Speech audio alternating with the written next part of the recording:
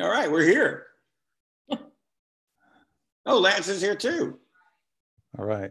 Can everybody hear me? Yes. Yes. Yeah, I hear you, but I can't hear Stuart.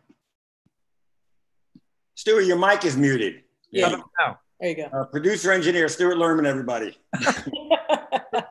Recording studio, the mute button, right? The mute button. Hey, Lance, good to meet you. Hi, how are you? Yeah. Where are you right now? I'm in Atlanta. Atlanta, fantastic. We're all over the place. And Cheryl, where are you? I'm in Portland right now, Oregon. Portland, Wow, Oregon. nice. Yeah. Amazing. So we're all over the place. Anyway, here we go. This is so great. We've been, Johnny and I have asked our great buddy, Steve Rosenthal, to, there he is, Stevie. What are you looking at? The Magic Shop. What a door.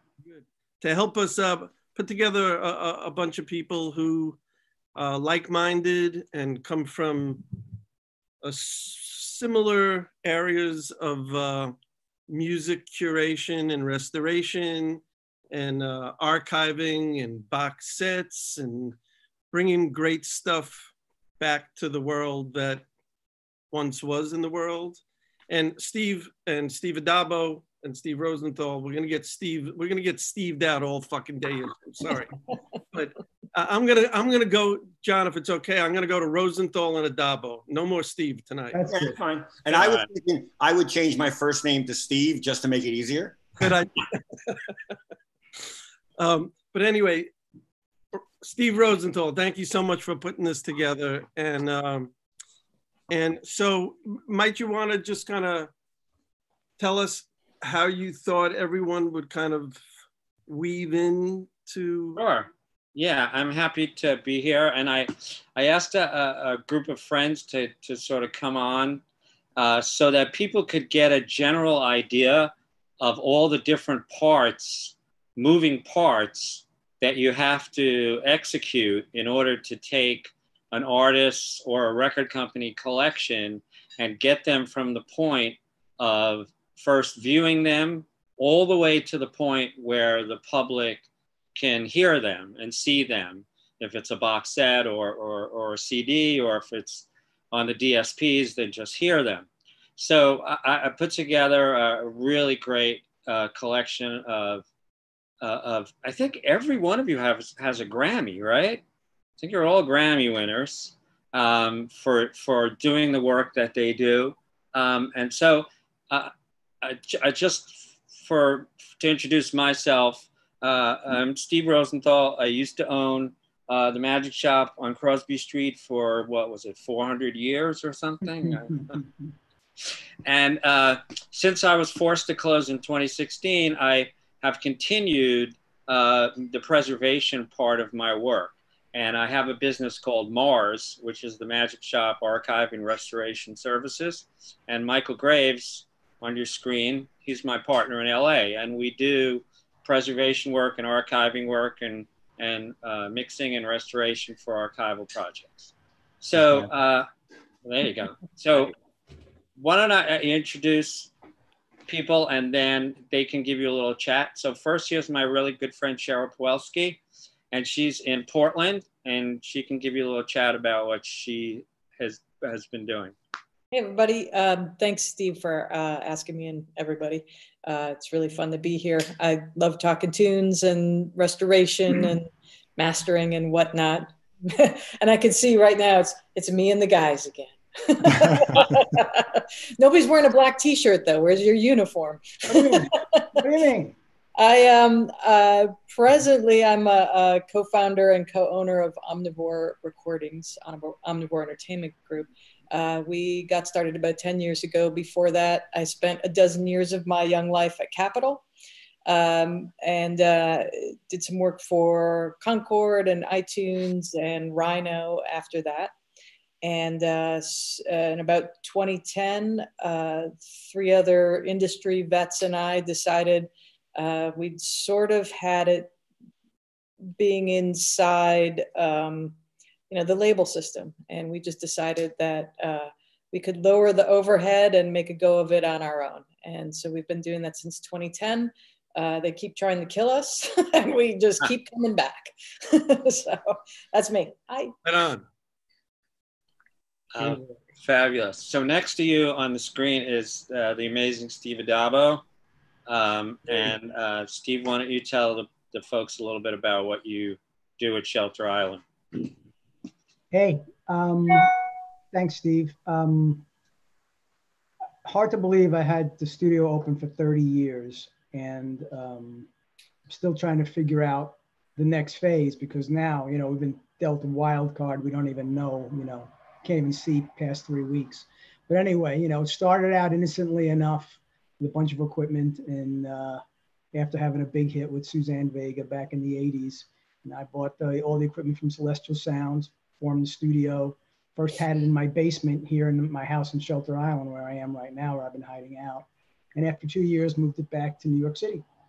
And from there on, it was like 30 years, and it became a nice overdub room. We weren't that big to do big tracking dates, but mixing, and a lot of great engineers came through. And, more recently now, we moved to 15 years ago, we had to move to 27th Street, had to move the whole thing.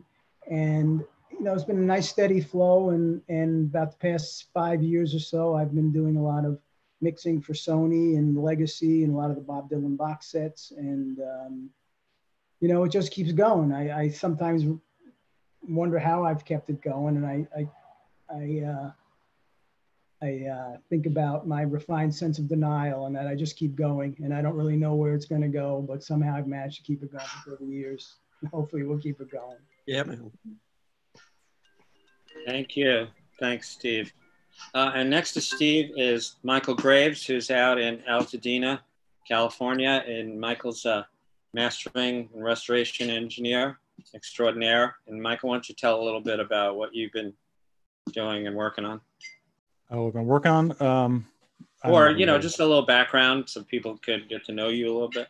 I started off around 2000 just as a hobby.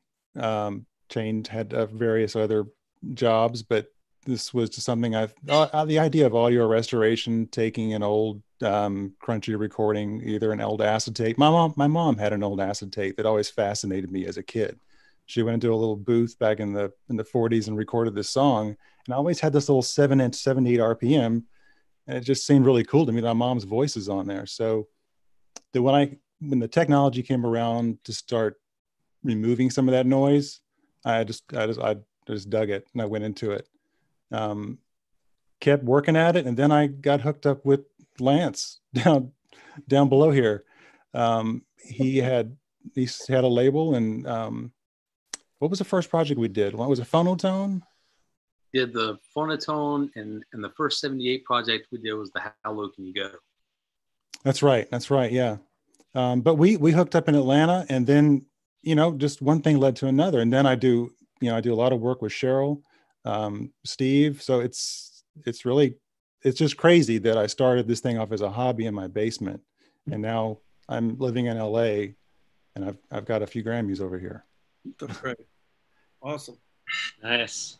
So maybe you should introduce Lance, because you guys have been working together. Well, Lance is great. So really, what's so cool about Lance is the first project out of the gate, he gets a Grammy nomination for. What did you spend like 4 years on this thing? It was the Goodbye Babylon box set. Right. And it's funny. We had classes in Georgia State together. We both had business degrees. We didn't know each other at all, but after the fact, we realized we were in the same class together. That's right. But he did that on his own, and then Lance, you can tell your own story better than I can. Everything you're saying is accurate. I remember we connected on the audio front at the Rialto Theater. It was that's right. A woman named Leslie who worked there, and she said you had restored the Johnny Mercer collection that they had at the. That's right. Yeah, I was also doing. So I was trying to figure out a place for myself. It's either going to be commercial or is it going to be archival. So I did a big preservation of all the Johnny Mercer archives at Georgia State, and that's how we got hooked up. That's right. That's right.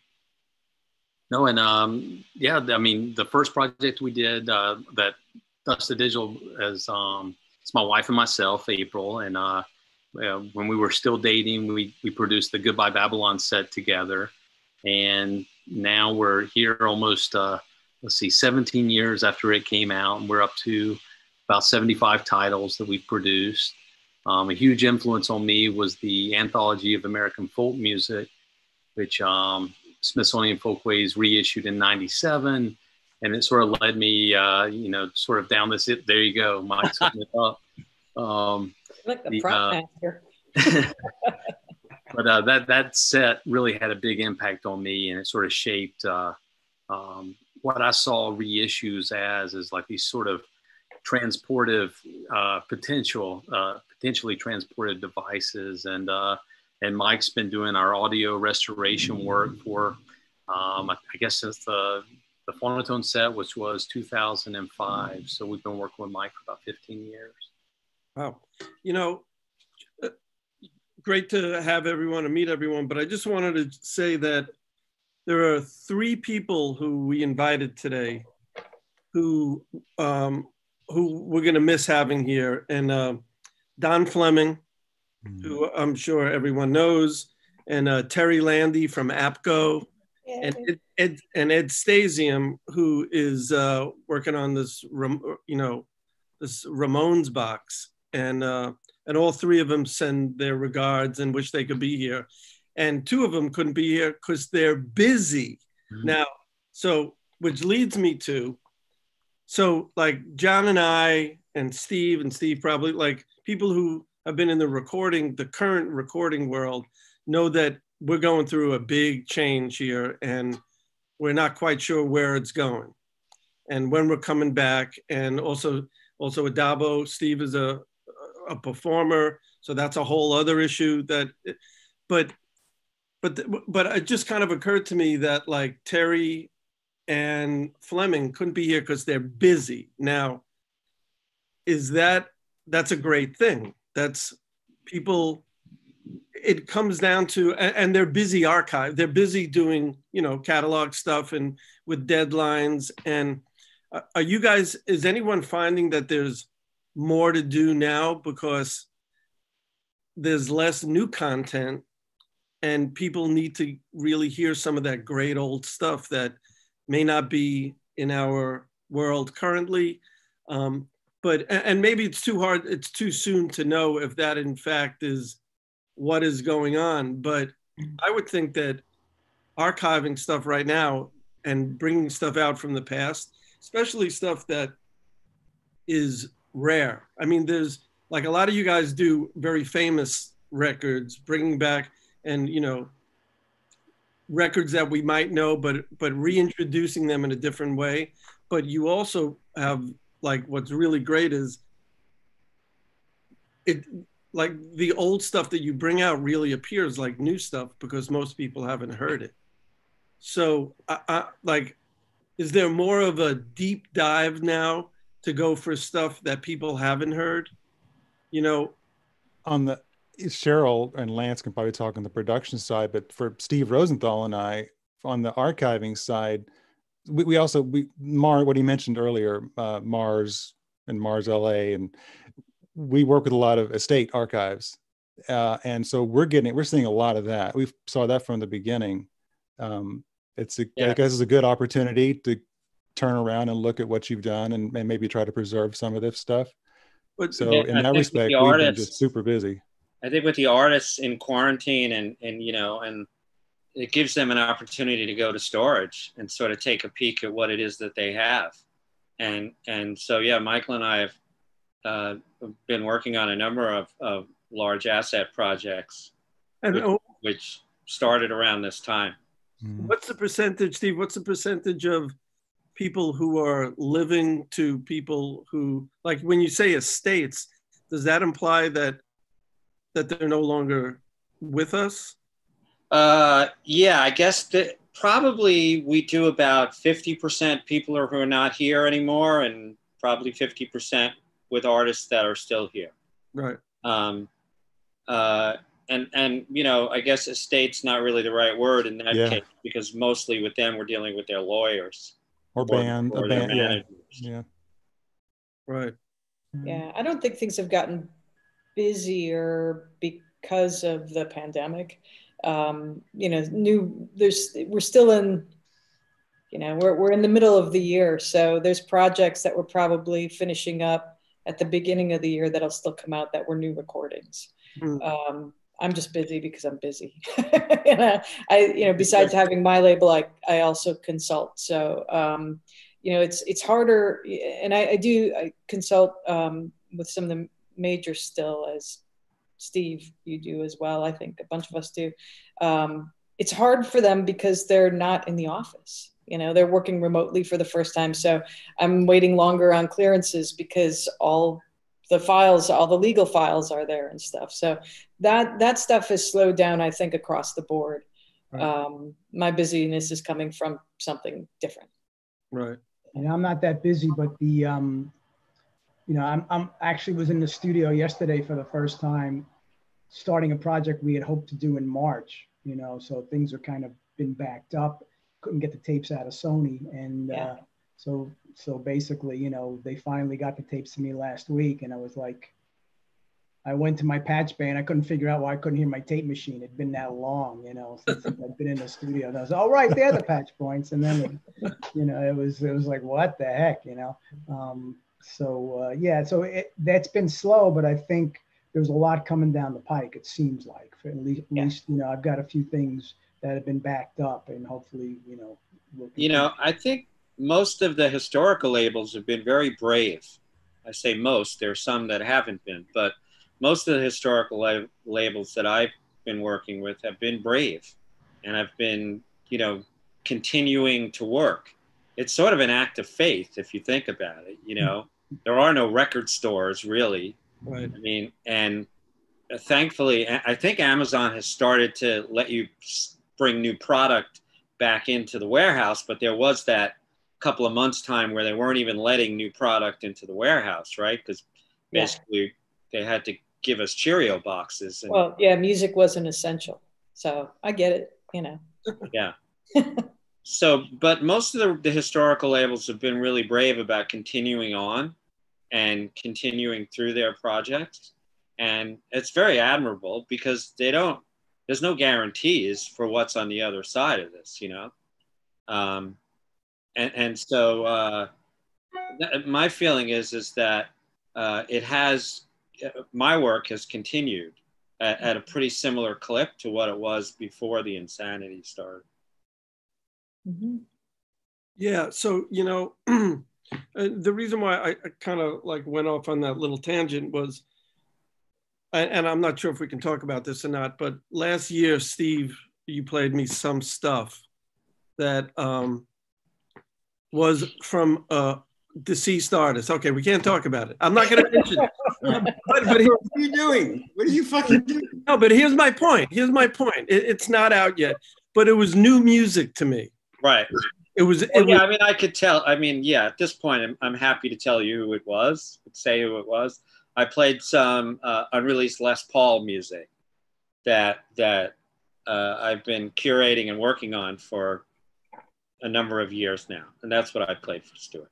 And it was kind of mind-blowingly great, but it really hit me as like, had Steve not told me who it was, that I would have went, this is like the best record that I've never, like, why don't I know this record?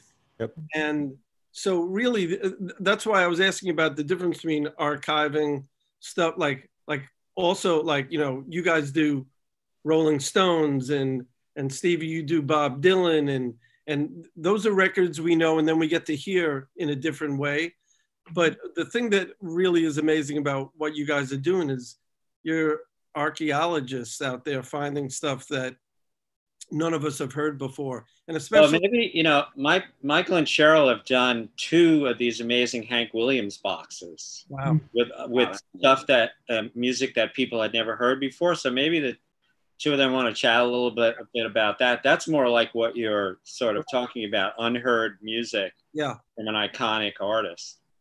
I feel like finding a lot of that, you know, like everything from the Gene Clark Sings for You, which was a publishing acetate that, you know, the beauty of the restoration and mastering folks here is that, you know, I can wish and hope and pray that I could bring these things out into the world that haven't been heard before, but without the technology and without Mike, who, oh, there you go. Thought I had a copy of the Gene Clark. I was going to show. You were deep diving for it. I was like, wait. Yeah. So, some of this stuff, though, it's so damaged that, you know, it's hard to bring back to life. And with Mike now, I've been able to release quite a few of these things. You know, we went through and found every last piece of tape on Big Star's Third and put together a box set of that. That's and, great. You know, Jim Dickinson left those tapes out in the middle of the yard, it seemed like, for 40 years, you know, and you know, we were able to sort of snatch it back from the dust heap of history, you know. So it's one of my favorite things to do, is to find stuff that, you know, like add a page or a chapter to an artist's you know, discography or biography that people didn't know about before. That's big fun, you know, and I couldn't do that if it wasn't for, you know, the Mikes and the Steves and, you know. So yeah, we do that a lot, and it's kind of baked into our business plan. Hey, Cheryl, I know you guys have done, you did this Harry Nilsson project. Yeah. And so that was, what was this? That was unfinished music that he had lying around? Yeah, before he sadly passed too early, for sure. He was cutting all kinds of stuff and couldn't, you know, the labels just didn't care. But Mark Hudson and my partner, Brad Rosenberger, selected what they felt were the best of those last sessions, and Mark finished them up. Amazing. Yeah, I heard a few of them. They're great. Yeah, it turned out great. It turned out really good. I didn't mean to gloss over the Hank, but you know, Hank's another one. You know, when a friend of ours found some acetates. No, they were transcription. Yeah, 16-inch transcriptions. Yeah, that nobody had known about, and you know, to have Mike be able to work from that original source on a Hank Williams project that nobody knew about, including the estate. You know, isn't that crazy that a record? This wasn't hidden away in some vault somewhere. Oh, these were these were records that were sent out. That's not it. That's a different one. Oops. But these were records that were sent out to radio stations. But it's just crazy to me that no one has ever picked this thing up and said, "Hey, this is important." Right. Well, it took a long time for folks to play it. Our friend George basically said, you know, because the labels had been printed, he thought it was just, you know, canned, you know, maybe it was MGM material and they put some commercials in between it. But then he dropped the needle and went, this is not what I thought it was. So, you know, it's exciting for me when I get those calls saying, hey, you want to do a Hank Williams project? You know, like, I think so. So, but yeah, the Hanks turned out really well. So wait, how did you come upon them? Or a friend of ours, George Gamark, who worked in radio down in Texas. He's a big collector, like we probably all are, and he buys collections of records. And he found these transcription discs in there, and he called our friend Colin Escott, who in turn called me and the estate, and then we put it together from there. But he had them for a while, and he just hadn't listened to them. And that was actually Cheryl and I's first project together. Yeah. Awesome. You call them transcription discs. Yeah. Mm-hmm. So what does that mean for the people who don't really know what that means, like me? Mike, you want to do that one? The transcription discs were, correct me if I'm wrong, they were either pressed, sometimes they're pressed, sometimes they're acetates, but these were records that were, so you tune into the radio, you hear a radio show. Sounds like maybe it's being broadcast from down the street or downtown or something, but it was the DJ dropped a needle on a record, and it was recorded. These were recorded in Nashville. They recorded a live show and then sent these records out to various radio stations to play. So though that's a transcription disc, wow. Not for sale for the public, but sent out. Oh, that's fantastic. And sometimes they're pressed. That would only, I can't imagine they pressed too many of them. No. A lot of times you see them. I guess if it's an acetate, I guess you could still be an acetate transcription disc. Well, some were only meant to play once, right? Right. Yeah. And I think most of these were because they were essentially commercials. Yeah. You know, and I guess, should I say what an acetate is? Do we know what an acetate is? A lacquer. I've got one here. I've got a really bad one here. This is what you don't want to see, an acetate. So where the lacquer comes off. Oh, that's delaminating. Yeah, right. That's really bad. A piece of aluminum with paint on it is basically. Yeah, that's it. Yeah. Hey, Lance, maybe you could drop in here and talk a little bit about your 78 project too, because I know that's another part of what Dust to Digital does. Well, let me before you do that, I want to say, because Stuart, what you were saying about we find recordings that haven't been heard. Lance goes so far back to get commercial recordings from the 20s and 30s and 40s that have been heard, but it's been generations, so it's all still new to our ears. Right. That's right. Yeah. I guess it's probably about 9 years ago, when the record industry was sort of, changing and getting smaller. A lot of great projects. Of course, if somebody came like Cheryl mentioned and came to us with a Hank Williams idea, that would be different. But a lot of people were coming to us with projects that were like not really commercially viable. And so we started to think like, these are really important. These need to be documented. But how do we do that and not go bankrupt? And so we came up with the idea to start this nonprofit organization called Music Memory.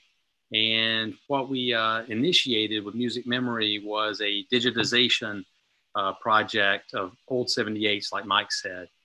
And we sort of have let the collectors be our guide. And so what we'll do, and we're the only organization that I know that does this, we will go into the collector's home, set up a digitization rig in the collector studio, and we will digitize their collection.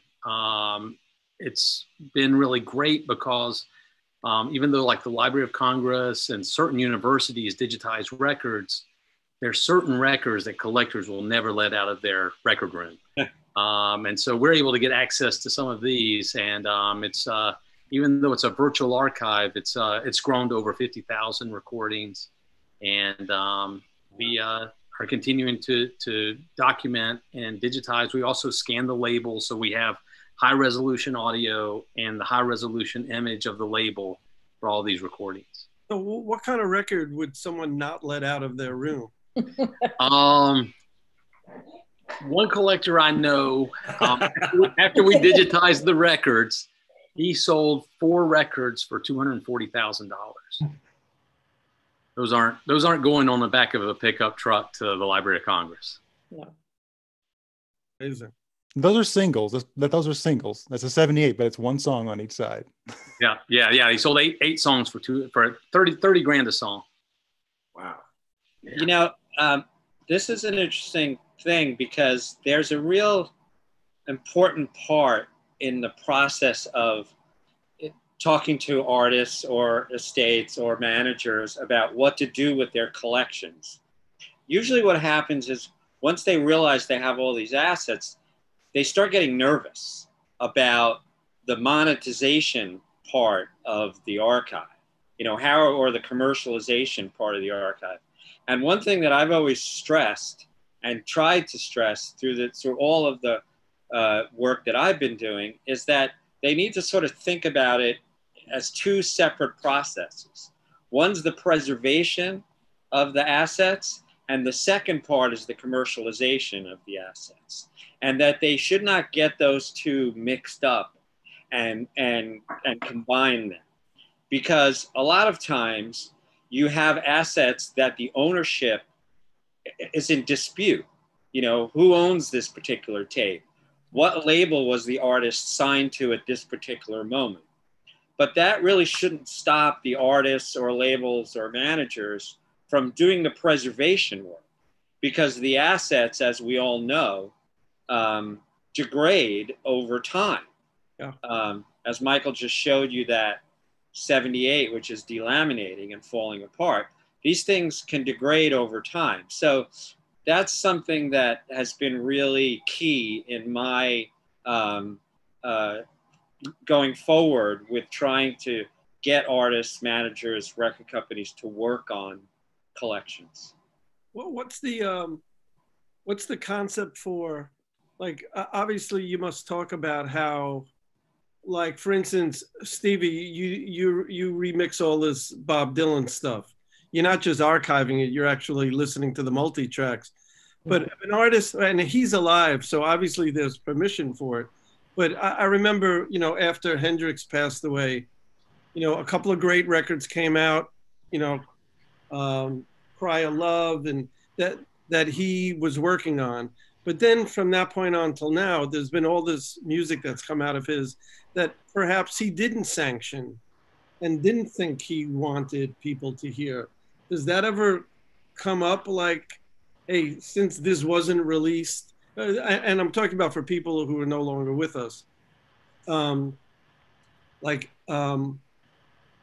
is, you know, is it all fair game? I mean, I know Prince had their issues with his catalog, but is pretty much anything that exists fair game for putting out? Well, the ownership's very important. You can't just put something out there, you know. I mean, Columbia goes through great lengths to do these copyright collections on outtakes and stuff. They just release them in Europe just so they can control the copyright, so someone else can't make money off you know, the Bob Dylan who was sneezing in the bathroom when someone recorded it, you know, and put it out there. Right. So, you know, they'll go to great lengths to protect the value of their catalog, you know. So depending on what state of affairs all these artists have left their stuff, who owns the Hendrix catalog, who controls, there's got to be some control. And hopefully, you know, it's not just a free for all. Like, hey, you find the record, hey, can I put this out? No, you can't, really. Yeah. No. Yeah, that's a conundrum. Yeah.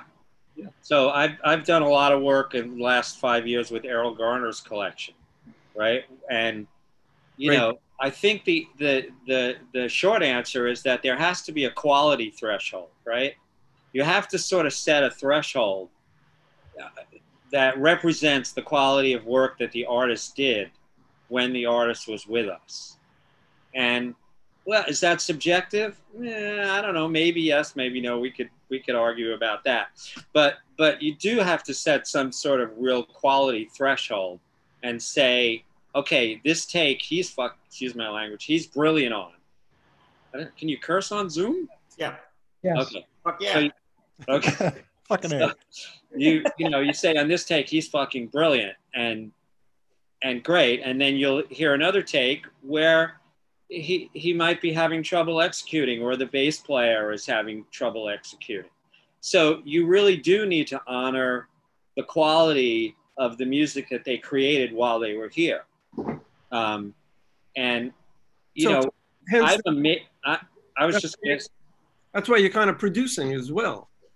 Yeah, I mean, putting the Garner collections together has really been fascinating because, you know, there's so much work that he did that was unreleased. And, you know, there's almost 7,000 reels of Garner recordings. So, you know, the curation of the archive and the figuring out of what it is the public should be to get to hear is a really, really difficult part of this process. I have a really great partner in this, Peter Lockhart. He's a really amazing at doing that. And we'll go take a deep dive and come up, you know, a month later with, you know, 24 tracks to listen to and stuff. Right. But yeah, this is a difficult thing to say. And I know I work with a number of collections where the artists don't want anything or in the future or now to be released. Right. But you transfer. I mean, you archive them for sure, right? You archive everything.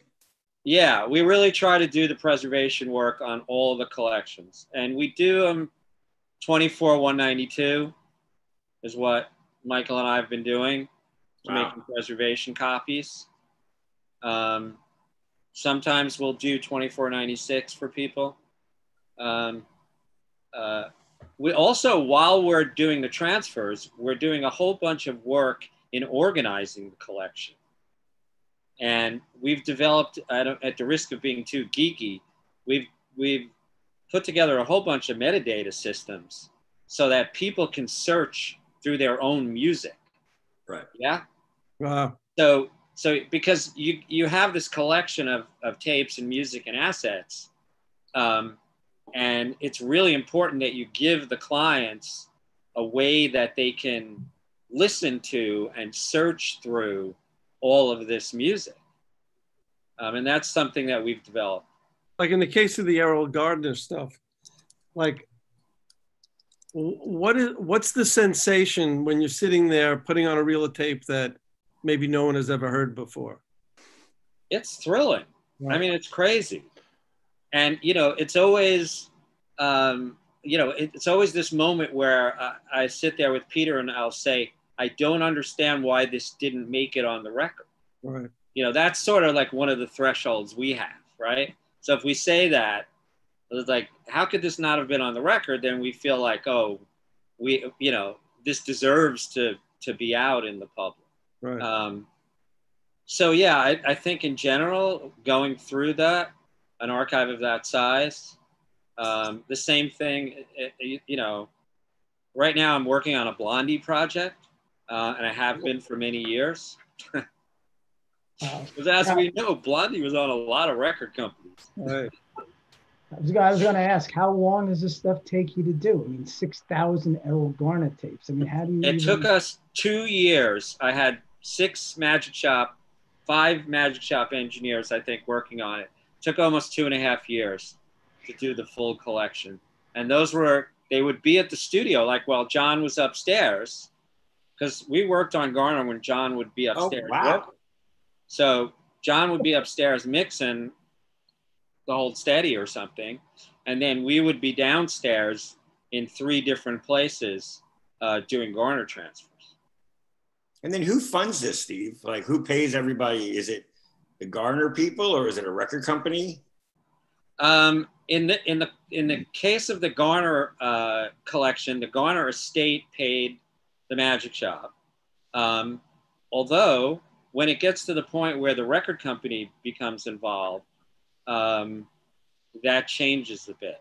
Right. I don't know. Maybe Cheryl, you could jump in a little bit about that. But well, it's great when the archiving process can meet the commercialization, because that can help cover some of the archiving.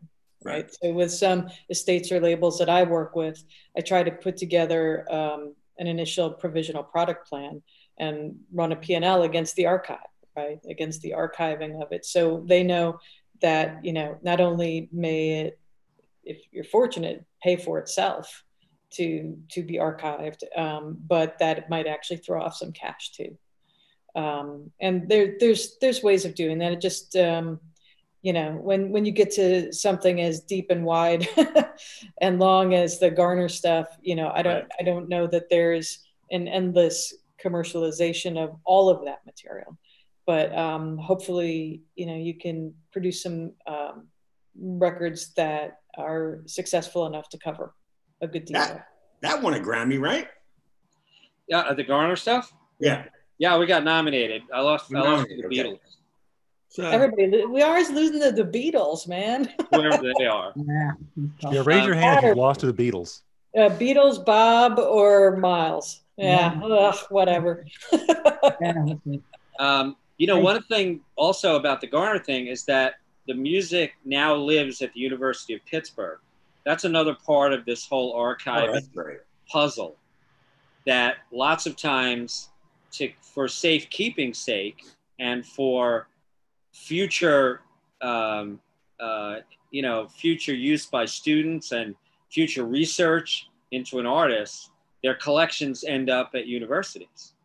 And so happily, all of those tapes and photographs and paperwork associated with Garner live at the University of Pittsburgh.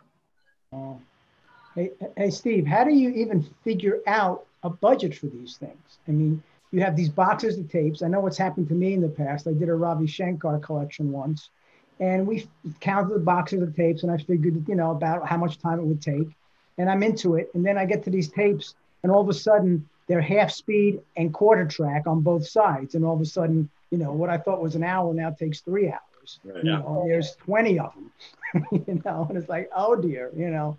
And Yeah, I mean, I had to go back to them and say, this is going to take a lot longer. But I mean, 6,000 Errol Garner tapes. It's like $3 a tape. What are you doing? You know, it's crazy. I can't imagine. So we have a what's the thing called that we use, Michael? Your spreadsheet. I just made this estimator spreadsheet with all kind of variables. I've been working on it since I started. You know, every time I do a project and I get bit in the ass, like what you're talking about, Steve, you know, I'm like, okay, I got to put this in, remember this for next time so I don't get screwed. So we try to have those variables all built in, but still sometimes, yeah, if it's a few tapes that are like 6 hours instead of 1, we'll suck it up. But if it's a lot, sometimes we can go back to the client and say, look, this is a lot longer than we think it was. So sometimes they're cool with it and they'll pay more. Sometimes they have a specific money that they got granted or given, and that's it. So you just. But that's why it pays. That's why it pays to be a stake. Sorry. I was just going to say, but that's why it kind of pays to be a stakeholder in the project too, right? Because you know, I've had projects that went almost 2 decades before coming out that I would work on over time, but that's on me, right? It's not like I'm having to budget my time for somebody else, because and then working with the people on this call, you know, it's just like we all go the extra mile, right? If it's not just a business transaction, if you're a stakeholder in this, then you know, when you find that the tape runs backwards at a different speed and you didn't know something was, you know, you just do it. You know, you just have to bite it. Yeah. Yeah. I mean, one thing to do, Stuart, is that we try to do hand counts. I mean, we really try to look at the assets before we contract for it. And I try to get them to give me speed and give me time and give me length. I'm forever asking if they're 10-inch reels or 14-inch reels or 15 IPS, 30 IPS. Yeah. Yeah. I mean, is there Dolby? Is there not Dolby? I try to get as much information, but you're right. I mean, sometimes you don't. And sometimes you get, sometimes this last collection we worked on, Steve, we still, you know, the people who are counting these items sometimes don't have the knowledge that we have. So, and sometimes more than others, but we got one, I think it was about 50 tapes that were marked as just 1/2-inch tapes. And we thought, great, we can do that. We pull them out and they're Mitsubishi X86 HR, right? What do they make, like 10 of those machines? So remember that machine, John? Yes, I do remember that machine. Yeah, the HR, right? Not just the X86. This is the HR that goes to 96K. But Steve, is that why you bought that machine, for transferring? Yeah, well, I bought a 3348 and a 3324 for doing transfers for David Byrne, because he had a bunch of assets like that. So I bought that. So far, we haven't been able to find an X. What is it? What the hell do we need? Mitsubishi. I can't believe I remember the X86 HR. Yeah. So if any of your watchers, listeners, that's one that works. Hey, speaking of watches, there's a couple of things that have come in. One of them was that from Tino, our buddy Tino over at Power Station Avatar, a good friend of ours. He said that Errol Gardner Steinway is sitting in a consignment shop in Long Island. Yeah. Used to be at NOLA Studios, but that it's actually his piano that's out there. But, yeah, possible. We made a bid on it. You did, really? Yeah, we put tell him thank you, and yeah, we put a bid on it. But you know, as soon as it gets associated with an artist, the price gets a little wackadoodle. Right. So we'll see what happens, but yeah. And a couple other things have come in along the basic subject. I think a lot of people want to know how, like, what's the steps to restore audio quality? You know, are there ways to deal with distortion, damaged audio? Are there ways to do that? Well, why don't we divide this up between Steve and Michael? Because Steve would get the first crack at like the multi, right? And obviously Steve does an incredible job on all the Bob stuff. Maybe he could talk a little bit about issues that he had with Bob, and then maybe Michael could talk about what he has to do with the restoration part of the damaged audio. Well, I've had it easy because I don't get handed tapes. I just get handed the 9624 files. So, you know, our job is first of all, making sure what we have, identifying takes, figuring out, you know, was this the master that was used on the album? Are we going to remix that, or are we going to leave that alone? So a lot of it is going through that kind of process for us in the beginning, just especially when we did the cutting edge, which was turned out to be 450 cues that I wound up mixing. There were thousands of mixes we did, and just keeping track of which ones, and this version is from that day. And then they went and did it again 5 days later, and then trying to make sense of all that.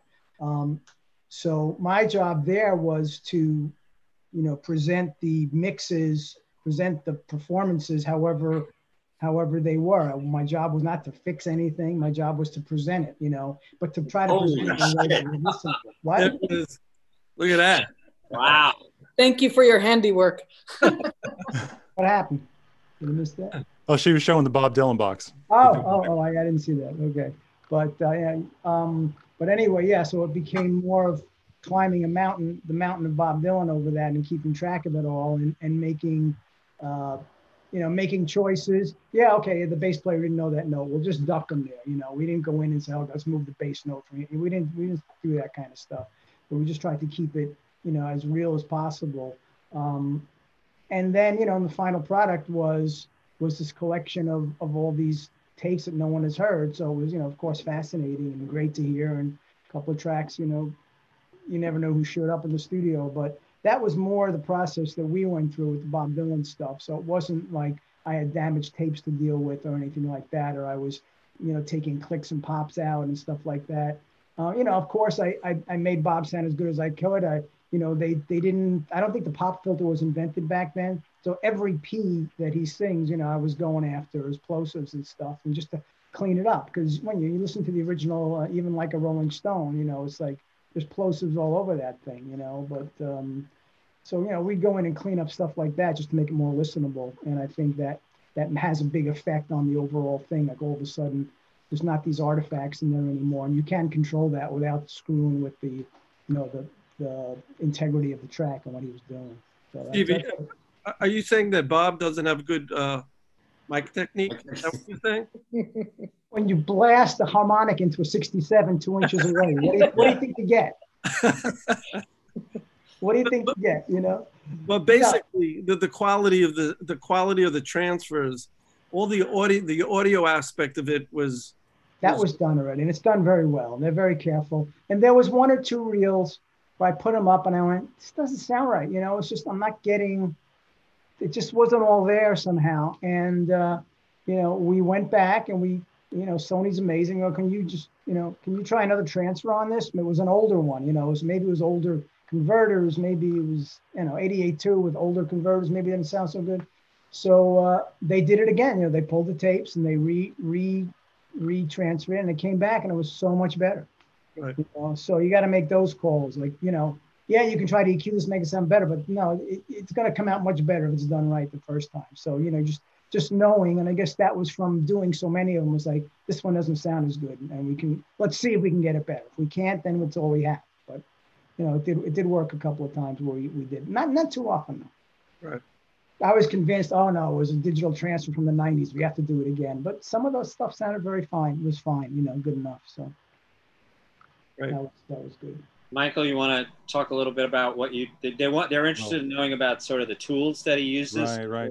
Well, also, like, what's the worst like situation you've had to fix, or you know what I mean? Like what is a typical? There's a lot. It just depends on the medium, right? So, you know, removing pops and clicks is the story of my life, right? So a lot of the projects I work on with Lance, let me use just a basic example of working from, you know, most of us in the pro audio world, we think of working with tape or something like that. The work I do, so tape, when was tape invented? Late 50s or late 40s, right? Didn't come into real, so everything before that there was a big music industry, but it was all to disc, direct to disc. So if Lance is working on a project and from recordings from 30s and 40s, we can't go back to the tape. We got to go back to the commercially issued 78s. If you don't know what a 78 is, this is a 78. It's a Fats Waller. It's basically a single. It's a 10-inch single. So the transfer, the restoration starts with the transfer. It's the same. Like if you're recording vocals and your mic is fucked up, you're never going to be able to fix that. You can try to fix it later on, but you're better off just getting a good mic. Same with transferring. Make sure you have the right needle to get the best sound off of that record, and while minimizing as much of the surface noise as possible. Everything I do, I'm trying to separate. I'm trying to get this performance that's locked onto this imperfect medium. I'm trying to separate that and get the listener as close to the performance as I can. In the case of the stuff you do with Lance, like, do you just accept one disc, or do you go and look for multiple discs and find the best quality? Sometimes there's multiple. Sometimes, because of, like Lance was explaining earlier about the Music Memory Project, he has key relationships with these amazing collectors. So even though a record is super rare, sometimes I'm fortunate and I get maybe 2 copies to choose from. Sometimes there's only one. I mean, Lance, how many projects have you worked on where there's like the only known copy in the world? And that's it. You just got to make the best of it. Yes, several. And unfortunately, like you're saying, Mike, most of the record labels back in the 20s and 30s, they did not keep masters. They all got tossed. And so you're looking for the best condition of a commercially issued record that was on a store shelf in 1920 that's as crazy as you can find it. Yeah. Most of the time, these records were well loved, well played, so there's a lot of surface noise on them. So from me, I use special needles to try to, like I said, to get the best sound off it. Then I've got 3 choices I can choose, because these are mono performances, and I'm transferring it with a stereo needle. I can choose the left side, the right side, or some of the two. And sometimes there's no one time. They're all good paths to go down. Usually summing the left and right you get a lot of noise reduction that way without any kind of impact on the sound. But so I always when I talk about this, people think of audio restoration as some of these great digital tools that we have, the D-clicks and D-pops and I think of audio restoration, half of it is in the analog world. You've got to, your whole signal chain is critical. And if you can lessen the amount of digital work that you have to do, you're better off. You're going to have less artifacts. It's going to sound more natural. It's just going to be a better overall production at the end. We can get geeky. We can talk about the tools I use, but I mean, digital. I clean it up digitally.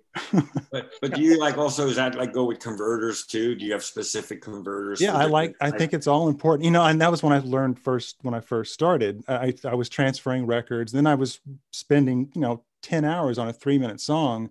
And when you get to the end, you're like, God, why did I use this half-ass converter if I'm going to spend all this time?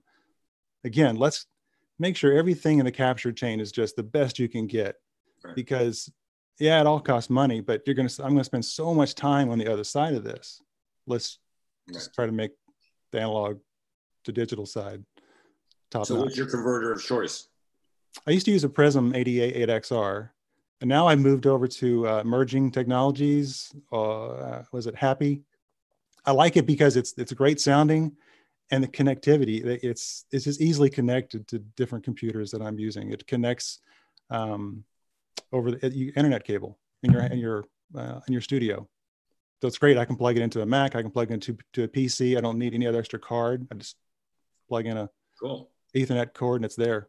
And one thing that I would like to talk about in terms of the analog transfers, the tape transfers, is that I'm a really big supporter and believer in this system called the plangent process. It's Jamie Horwath makes this thing. And I've used it on a number of high profile projects, Woody Guthrie, the Stones, this whole new set of Garner, these 12 Garner records that we put out over the past year. Every one of them used this plangent process when the tape was transferred. It's a way, at the risk of being geeky, it's a way of tracking the bias on the original recording. And through the tracking of the bias, the plangent can fix wow and flutter and tape speed inaccuracies. Wow. And no pun intended. Yeah.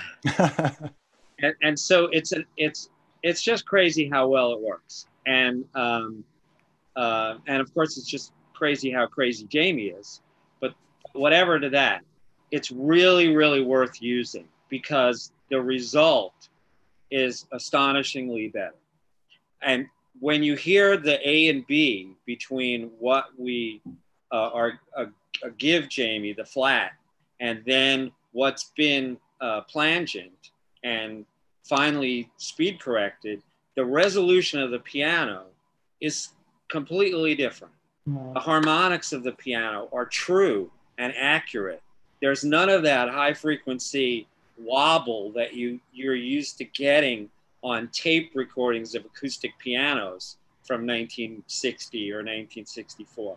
It's much more like you're sitting in the control room and the artist is playing in the live room and you're hearing it through the speakers. Right. That's great. You're sort of eliminating all of the ugly artifacts that the tape is creating. And, you know, it's a funny thing because there are so many young engineers, right, who are in love with the art, right? They worship the fucked up artifacts. And there's a cassette plug-in now, right? That just fucks up your sound. Yeah. Right. I mean, that's a whole thing, right? How many software companies right now making gobs of money degrading audio? Right? But hey, I don't need a plug-in to do that. I can do that on my own. Just remember that. Aren't they called MP3s? Yeah. So, you know, I come down on the other, after all of these years of listening to analog tapes, I come down on the other side of it. Well, you know, it's funny that you mentioned that because, you know, I've done a lot of work with, some of you guys know him, with Vince Giordano, who's a guy who lives in the 1920s to this day. And so much of the work that I've done with him is for movies and for TV. And it's done so that they want him because he's got the patina of that era, right? So, but when they hear a modern recording of that, they want to, like Steve, you're saying, they want to degrade it a little bit and get back to what it sounded like off of that medium back then.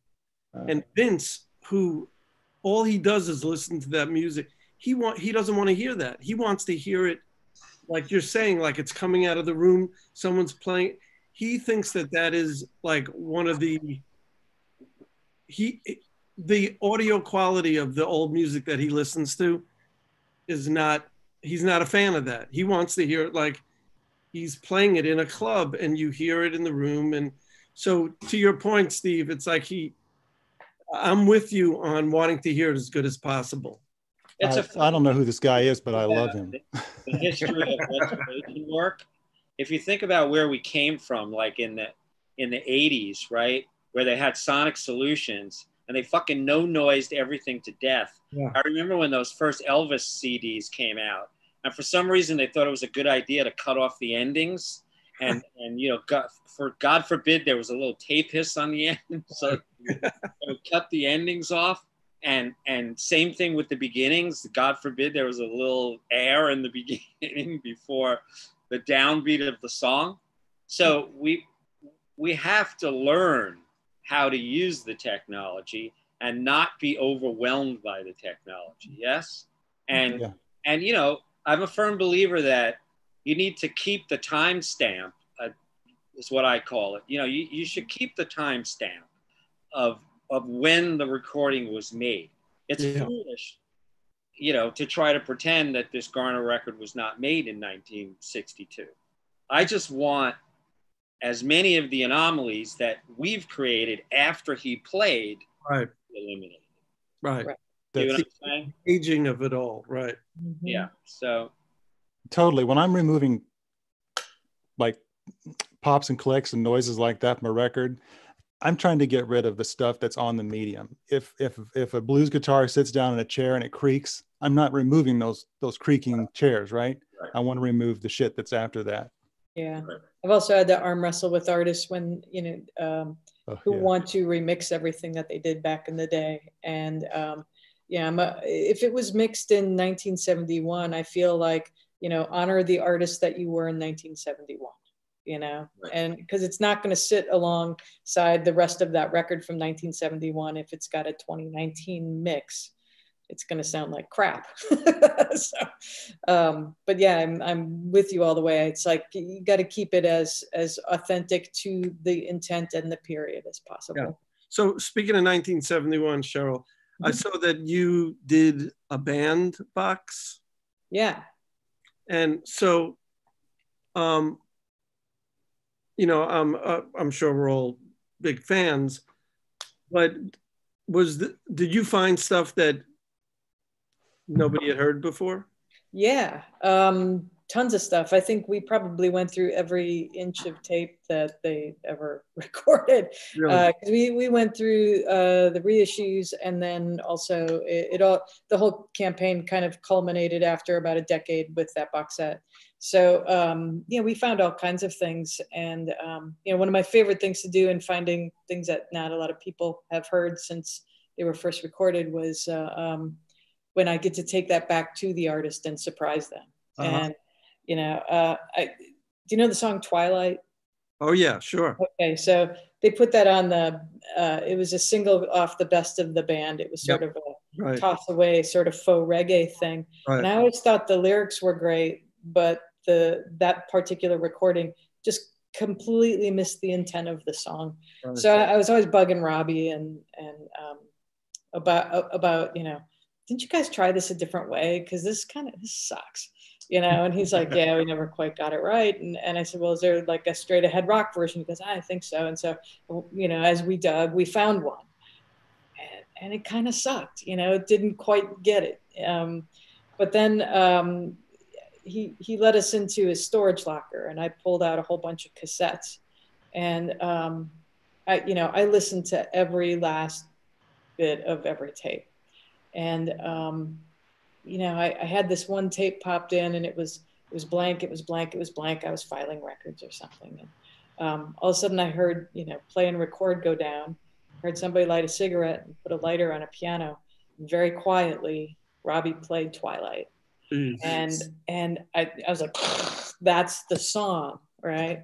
So I took it back to him and I said, Robbie, I don't know if you're gonna like this, but I think this is what I've been after. And I played it, and he just kind of sat there, and he's kind of an imposing kind of figure, right? He's Robbie Robertson, and very quiet. And finally he went, Cheryl, that's awesome. And I was like, oh. And we got to use it on the box, and he liked it so much that he sent it to Jerry Lee Lewis. And when Jerry Lee cut Last Man Standing, he based his version of that song that he covered partially on the demo that we had found. So, it's that kind of stuff is all fun. And was there a song Out of the Blue? Mm-hmm. Right. Yeah, so, Last Waltz. That was on the Last Waltz, but that was one of these. I'd never heard it on the Last Waltz, and very similar to you. I let it run on whatever the last. Is it the last song on the Last Waltz? Well, it's Last Waltz song. I think is the last one, but yeah. But it's not the band, right? And I can't find any credits that say who. I mean, it's Robbie. This is, if you guys haven't heard this is an unbelievable recording, and it's one of the most amazing songs. But I got a feeling. I don't know if you know any history on it, but was it done post Last Waltz? Yeah, there were some things done. There were artists that couldn't show up and be there, like Emmylou and Staples. That's why they're shot in the way that they are. And so I think that there were some sessions done afterwards to capture some things. And, then they were cutting the film and mixing the audio and all kinds of stuff. So I can't remember exactly when that stuff was recorded, but Out of the Blue is one of those tracks that was recorded. Because to me, I won't go any further, but it sounds like Garth is on it and Robbie is on it. Yeah. And it almost is a point where I go, is that Richard Manuel's voice or is that Robbie? And well, remember right after that, Robbie was starting to do a lot of music for film. Right. And there are recordings that are essentially the band that show up on some of those soundtracks that happened right around the same time. So, you know, all of the musicians were sort of in that, you know, they were swimming around still together, doing stuff, working on these projects. So. And what was the quality of all the recordings, like the multi-tracks that you got? Oh, they were fine. They were great. I mean, they were either at Bearsville or in the Capitol Archives, and you know, they were. We took a trip up to Bearsville and went through a bunch of the stuff that they had up there. When it was open, it was a beautiful place. I'm sorry that place is gone. Yeah. But yeah, everything was in pretty good shape, you know, except for the stuff I was digging out on cassettes and wonky things like that. Did anything get remixed or it just got remastered? Well, you know, Robbie and I had that particular impasse, right? But he, you know, there were things that we had to mix because they hadn't been mixed back in the day. Right. And then things that were mixed back in the day, we left as they were. Right. Awesome. Cool. It's fun.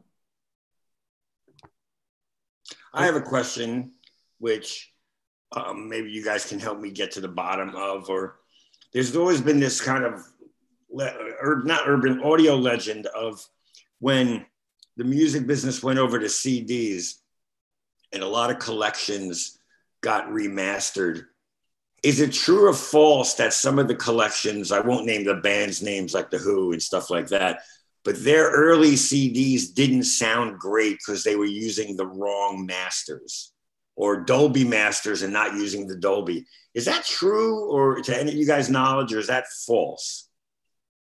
Well, I mean, I don't know about the Who collection, right? So I can't really speak to that. But in general, the answer to that is yes. And the reason is because in the early days, there wasn't a lot of proper searches for what we like to call the source master, right? You have to think about how many copies of that analog mixdown 2-track were made and sent all over the world to different pressing plants, right? And a lot of times, the original might get lost or mislaid. And so they would end up using one of the copies.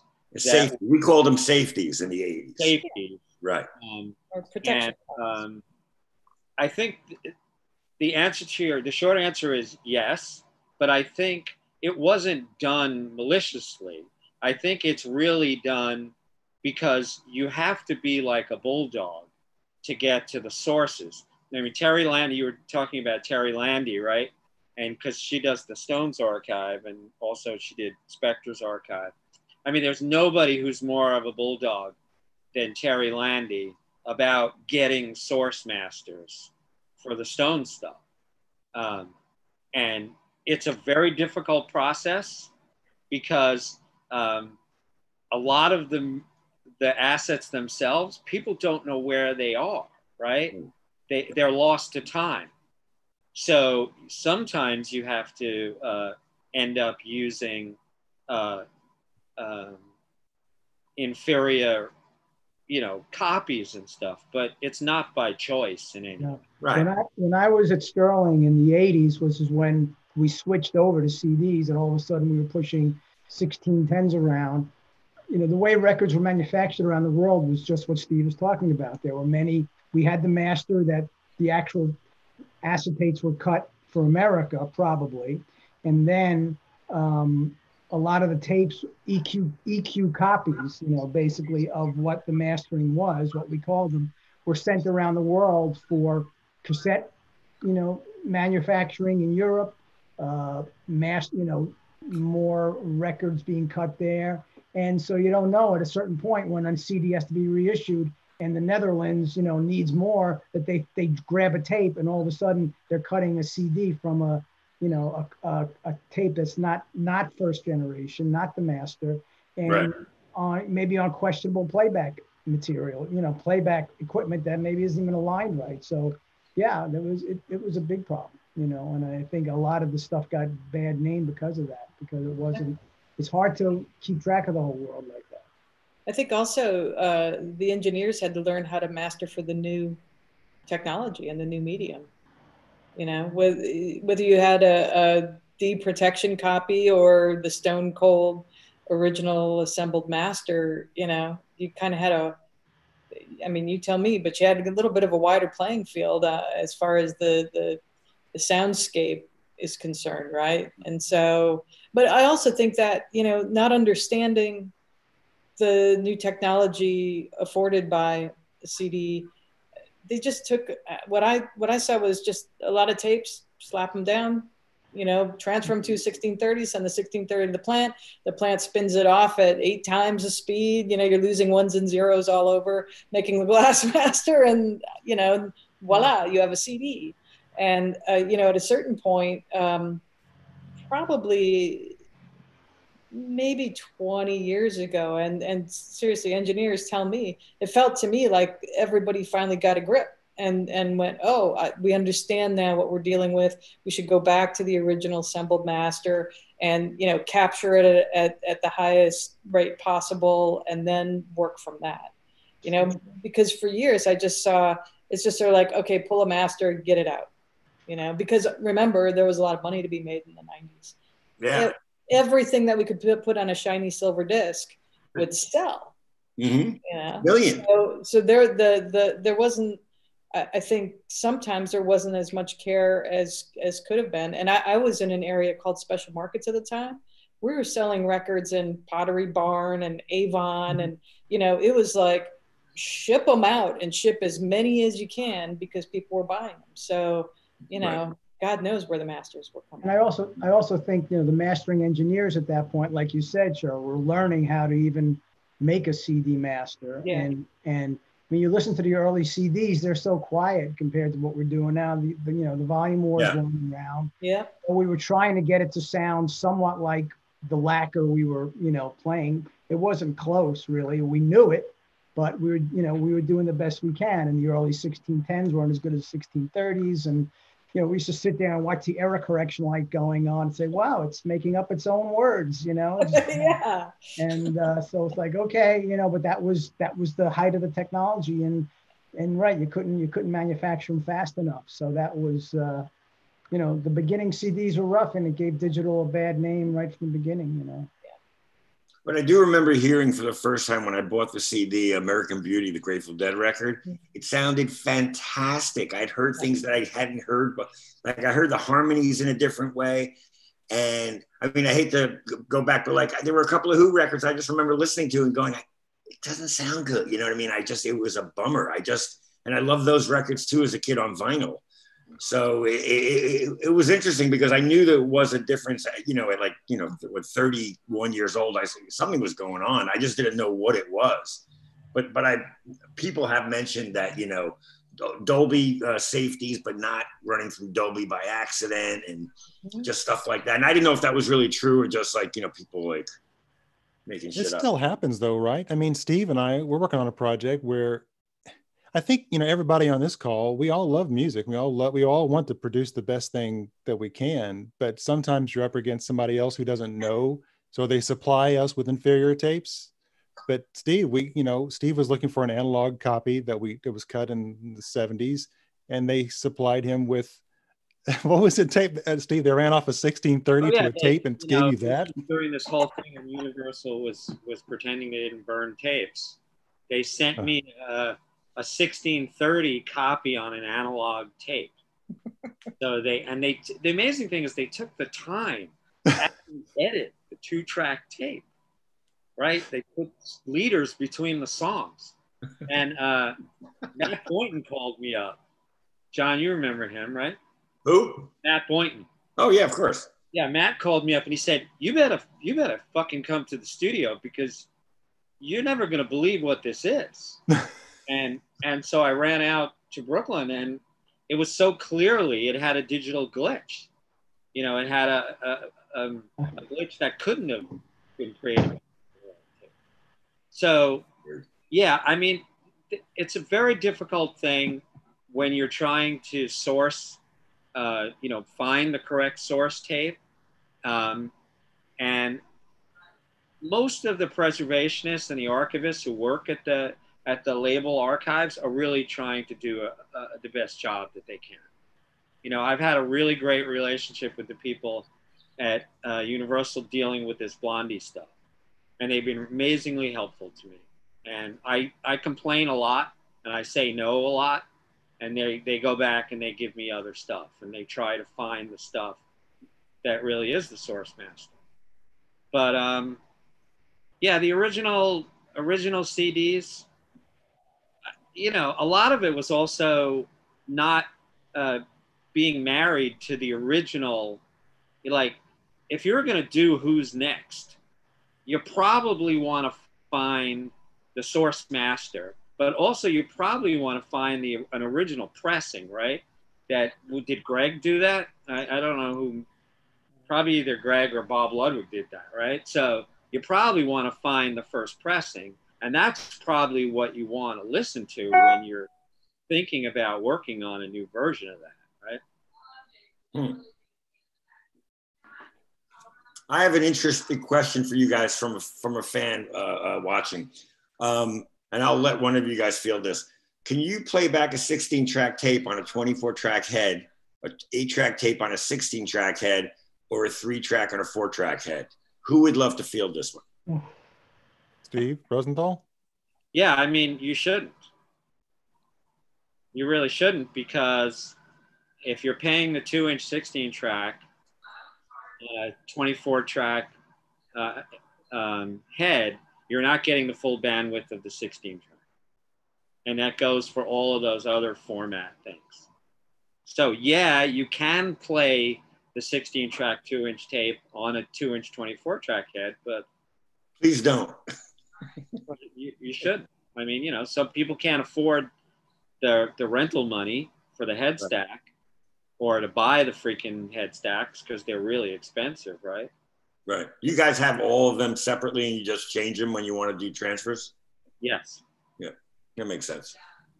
Hey, so I got a question for Lance, because we're talking about, like, you know, the Stones and Bob Dylan and the band and contemporary, you know, very popular records. And you seem to be doing a deep dive for more obscure stuff.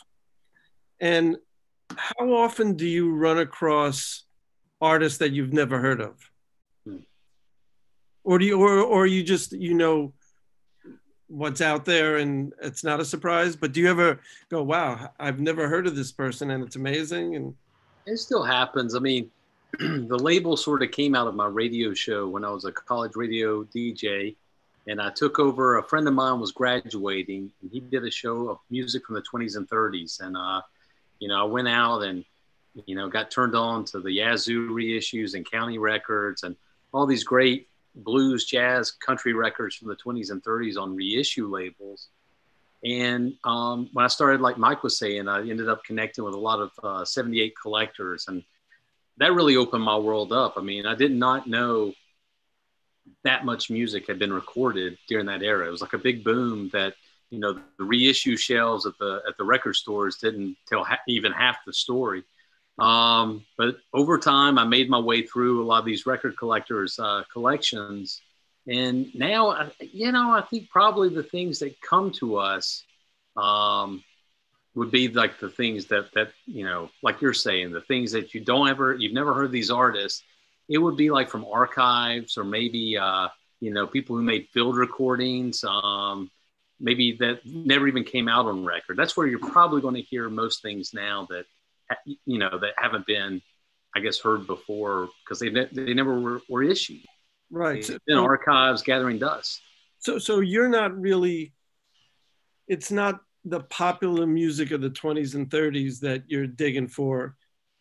It's more the, Alan Lomax, pre-Alan Lomax style. I guess you'd call it field recordings. Yeah, the Lomax. We've actually done some projects with the Alan Lomax Archive and several other people that made field recordings for the Library of Congress. We've issued some of that material. Yeah, I mean, I think what we're trying to do is there's these great artists like Hank Williams and Johnny Cash and The Who. And I think what we're trying to do is piece the puzzle pieces together of the people that maybe they heard, that never got the record deal for whatever reason, or, we've put out some musicians before where their families didn't even know they made records. Their kids, they made a 78 and just thought, yeah, that was fun, and never thought twice about it. So I think we're just trying to, tell the full story of the musicians that, for whatever reason, they made great recordings, but you've never heard of them. And there are still some out there. Is that like, when you sit down to listen to music, is that what you like to listen to? Besides being in the business of it, is that something that is in your musical wheelhouse per se? Or? Yeah, I do. I love like I grew up, like when I first got into online radio, I got onto WFMU, and a lot of the DJs there play music you've never heard. But then I've gotten turned on lately to NTS radio, and they call them mixtapes. There's these different stations that are sort of curated by genre, and you'll hear stuff on there that you've never heard before. And yeah, I mean, I'm always trying to learn more, trying to make connections, trying to figure out like what are all these musicians that we don't know their story, what did they produce, and does it relate to people in 2020? I mean, can we learn something? Can we feel something from something that maybe just for whatever reason didn't catch on, didn't find a huge audience? I mean, it's just so strange to me to think about certain artists, how they got, their household names, and you'll hear an artist you've never heard of, and they're better. And it just, sometimes it makes your brain kind of hurt a little, wondering why. Well, bless you for keeping that stuff alive. Oh no, it's a passion. I really love to do it, and it's what keeps me going. Mm-hmm. Great. So, anybody want to talk about anything else, or plug anything, or tell a funny joke, or? Can I say one thing? Wax cylinder. Yeah. Is there any way to transfer that? You guys ever find one? Does anybody like give you a box of it? Like, I have no concept of what that might even be like. Vince Giordano has them. And he plays them. We just made some to sell. You did, really? Get the fuck out of here. Who sells a player? Don't know, but we made 10 Dom Flemons cylinders. Wow. And, that is fantastic. Yeah. I've got a cylinder player.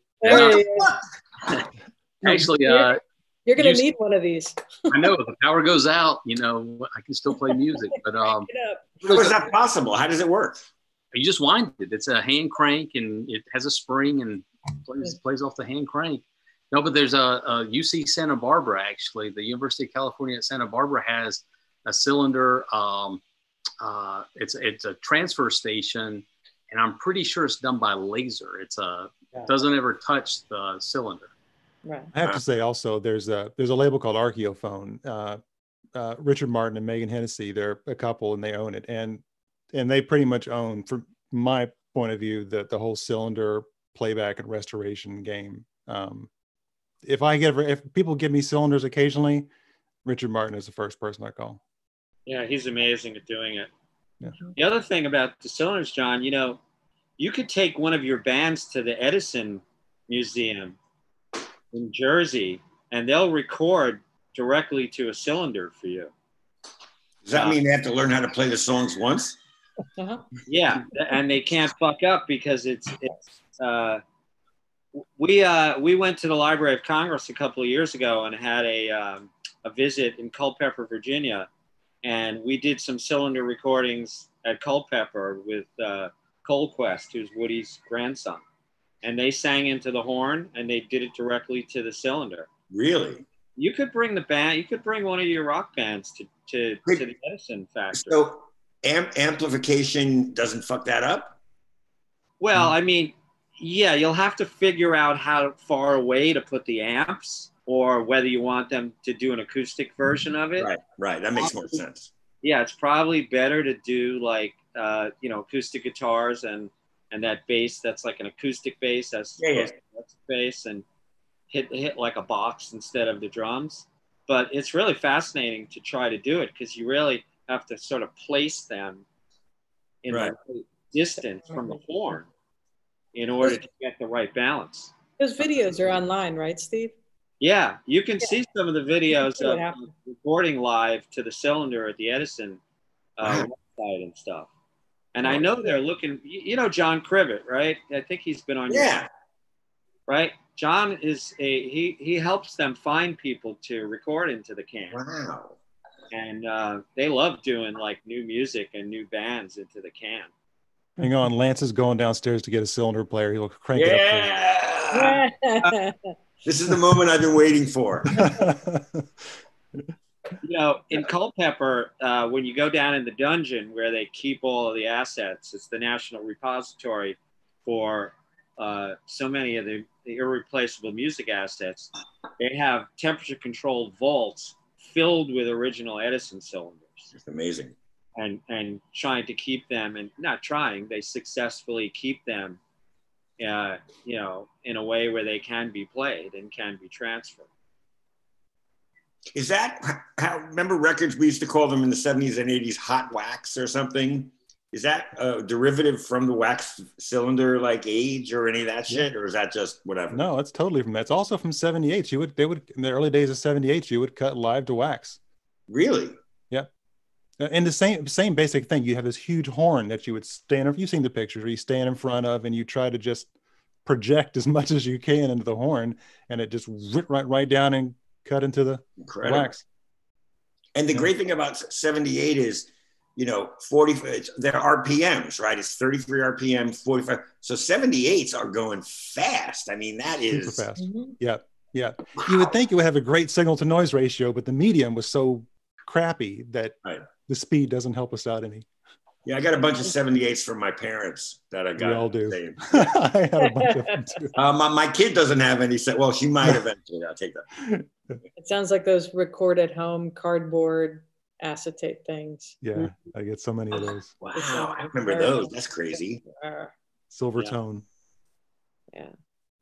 Well, I wonder, does the wire cylinders sound better than 8-tracks or worse? Well, you got two things. You got wire, which Steve has experience with. Then there's the cylinder. 8-tracks? I don't know. I probably would take a cylinder over an 8-track. Here we go. Oh, wow, cool. There we go. Wow, go Lance, go. Now we got it happening. This is fantastic. Let's see here. Here's the crank.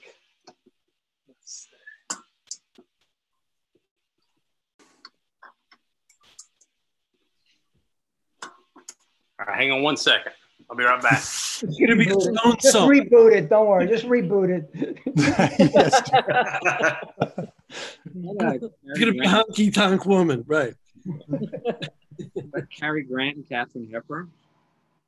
It looks like, who is that? That's true. If I go to Edison, Steve, with the band, I'm gonna have to figure out where to put the cowbell player. Yeah, he'll have to be Just like leave him home. In the back. Just leave him home. Yeah, he'll have to be in Teaneck if you're in Edison. Because the horn loves, mids. It freaking loves mid frequencies. Oh yeah. So the cowbell's gonna be really freaking loud. Didn't we have Steve? Didn't we have Cole Quest when he was doing it? They had like on risers. Well, he had the guys in the back.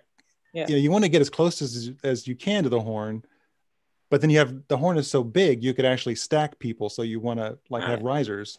Well, and you could have like, I think the banjo guy was a little bit further back because of the Yep. shrill nature that it'll Right. cut through. Yeah. Keep the mid stuff in the back. Yeah.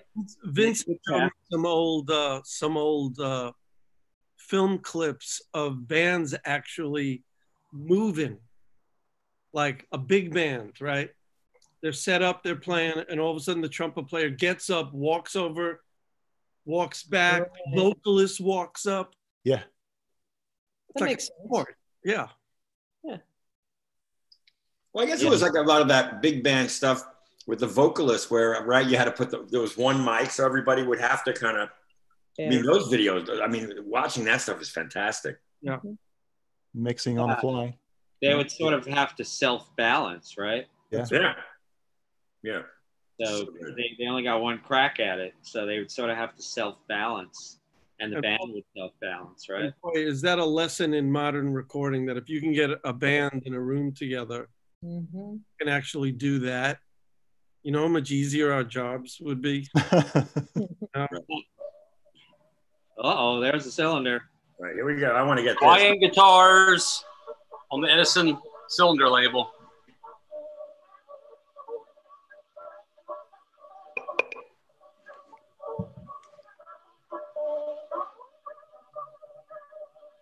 Could you move the phone closer? Yeah. Oh, Oh yeah, that's great. That's so good.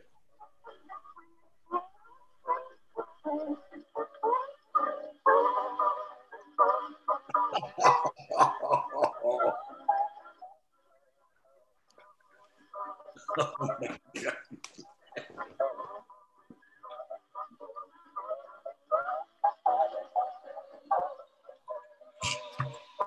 So the cylinders are grooved. They're basically like, you know, it's like a 78 on a toilet paper roll. There are grooves on and then it just.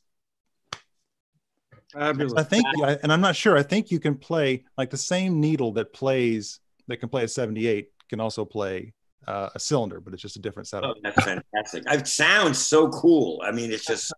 Wow. Sounds very clean. Not a lot of pops and ticks in there. Yeah. Wow. That is so great. I think this one, I looked it up. It's recorded in 1902. Wow. Ah, That is fantastic. wow, recording before Digidesign. Maybe we can get Eventide to work on that. Yeah, a plug-in. Yeah, the cylinder plug in. Cylinder plug in. Just what we need. the new. Hey, everybody, we're being asked to wrap up here. Oh, shit. But I just really want to thank everyone for doing Yeah, it. that's fantastic. Thank you. Thank you for putting this together. This is a great group of people. And Yeah. Thanks for having me. Yeah, This was it was great. Super Great to fun. meet everybody, see everybody. Yeah, sure. Yeah. Great to meet the few that I haven't met before, Right. but that was really Absolutely. fantastic. Yeah, Yep. likewise. Dude, the wax cylinder was so fucking good. It was a good thing to end on. everybody, be well. Stay All right. Thank you. See you, everybody.